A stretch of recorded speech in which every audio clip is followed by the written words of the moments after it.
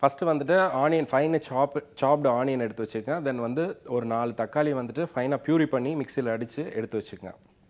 First கடாயில் கொஞ்சம் தேங்காய் எண்ணெய் ஊற்றிட்டு கடுகு சீரகம் அண்டு கொஞ்சம் வந்து சோம்பு போட்டுட்டு நல்லா வதக்குங்க. கருவேப்பிலை கொஞ்சம் போட்டுட்டு வதக்கிட்டு அதுக்கப்புறம் வந்துட்டு நல்லா வெங்காயம் பொடியாக நறுக்கின வெங்காயத்தை போட்டு நல்லா ரோஸ்ட் பண்ணணும். நல்லா சாத்தே பண்ணும்போது கோல்டன் கலரில் வரும். ஸோ கோல்டன் கலரில் வந்ததுக்கப்புறம் ஜிஞ்சர் கார்லிக் பேஸ்ட் போட்டுட்டு 2 ஸ்பூன் சில்லி பவுடர், அதுவும் காஷ்மீரி சில்லி பவுடர் போட்டிங்கன்னா பர்ஃபெக்ட் கலர் கொஞ்சம் கிடைக்கும். ரெட்டிஷ் நல்லா டார்க் ரெட்டிஷாக இருக்கும். So Kashmiri chilli powder 2 spoon, 1/2 spoon வந்துட்டு மல்லிப்பொடி போட்டுக்கங்க. அரை ஸ்பூன் வந்து சோம்பு பொடி போட்டுங்க. கொஞ்சமாக பட்டை கிராம்பு பொடி போட்டு நல்லா ரோஸ்ட் பண்ணுங்கள் ஜிஞ்சர் கார்லிக்லேயே.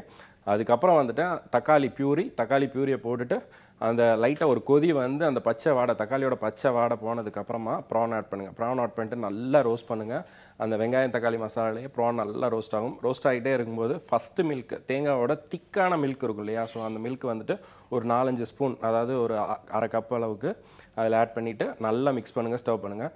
அந்த கோகோனட்டோட ஸ்வீட்டு அண்ட் தக்காளியோட புளிப்பு அந்த வெங்காயத்தோட இனிப்பு எல்லாமே கலந்து ப்ளஸ் வந்து இந்த சில்லி பவுடரோட காரம் எல்லாமே கலந்து ஃபேண்டாஸ்டிக்கான கலரும் ஃபேண்டாஸ்டிக்கான டேஸ்ட்டாகவும் இருக்கும். ஃபைனலாக இறக்கும்போது கொஞ்சமாக கருவேப்பிலை மல்லித்தலை போட்டுட்டு சர்வ் பண்ணுங்கள். சூப்பராக இருக்கும்.